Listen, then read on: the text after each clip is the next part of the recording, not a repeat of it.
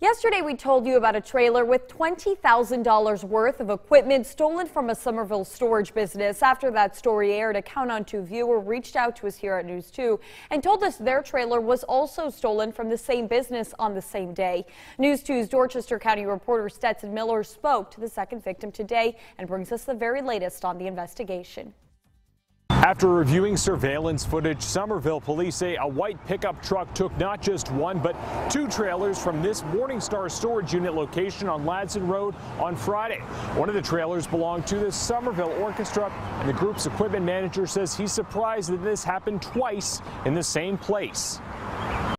New surveillance video images released by the Somerville Police Department today show a white pickup truck that authorities say was seen leaving a Morningstar storage location on Friday between 4 and 8 p.m. with a trailer that belonged to the Somerville Orchestra group.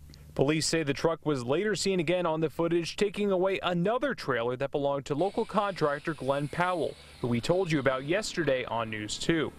Earl Folger is the equipment manager for the orchestra group, and he said there weren't any instruments inside the trailer, but they did lose custom-made stage platforms, which he may now have to rebuild. He says he initially didn't know that the same truck was seen taking both his trailer and Powell's until police told him on Saturday. It's surprising to me that someone would be so bold and brazen to do one theft in such a visible area and go back and do it a second time. The covered wagon trailer is 14 feet long with the orchestra group's logo on it and a unique power port on the back. There was a 12-volt power port, little black dot.